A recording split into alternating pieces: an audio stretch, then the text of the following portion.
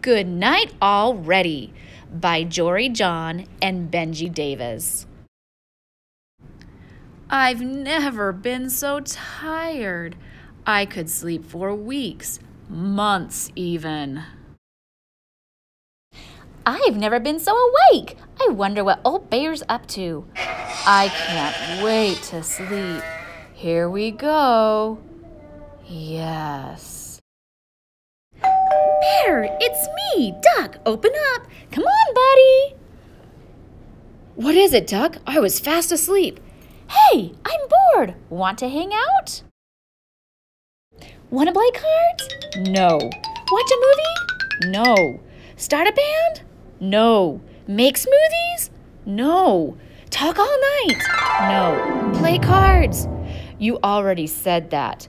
Read books to each other? No. Fine. Good night already. Whatever. Bed. Yes. Almost asleep. Psst. Bear, it's Duck. From next door. What? I want to make cookies. Can I borrow some sugar? No. Butter? No. Dough? No. Salt? No. Butter? You already said that. Can I just borrow some cookies then? No. Good night already. That duck. Always bothering me. I need to get some new neighbors. Later, though.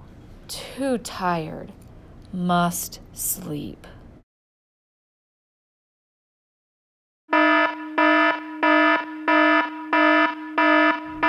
Ah! How on earth? I used my spare key. That was for emergencies. This is an emergency. What is it, Duck? What's the emergency? I stubbed my beak. See? Duck, you've got to stop waking me up. Out now. But I said good night already. Jeez, Bear is so grouchy. His bad attitude is making me tired. Once upon a time, there was a...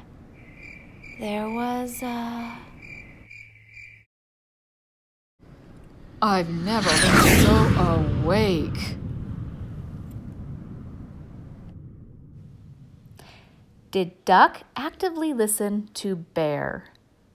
Stop, pause, and discuss. How did that make Bear feel? Pause and discuss as a class.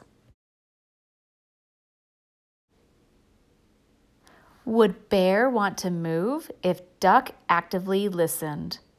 Pause and discuss. Does active listening help you be a better friend? Pause and discuss as a class.